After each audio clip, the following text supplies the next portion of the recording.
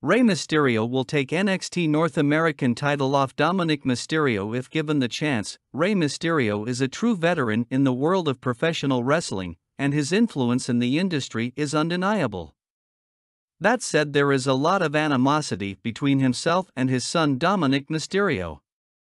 Now it appears he is determined to beat his son for the NXT North American title if given the chance. While speaking on WWE's The Bump, Titus O'Neil asked Mysterio whether he is proud of Dirty Dominik. The master of the 619 made it clear that he is very proud of his son.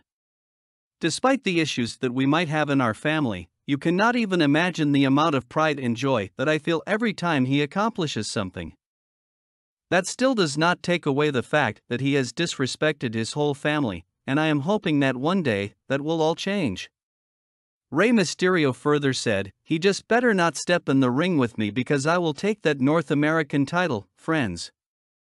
What is your view on what Rey Mysterio said? Do you want him to defeat Dominik Mysterio for the title? Let us know in the comments below.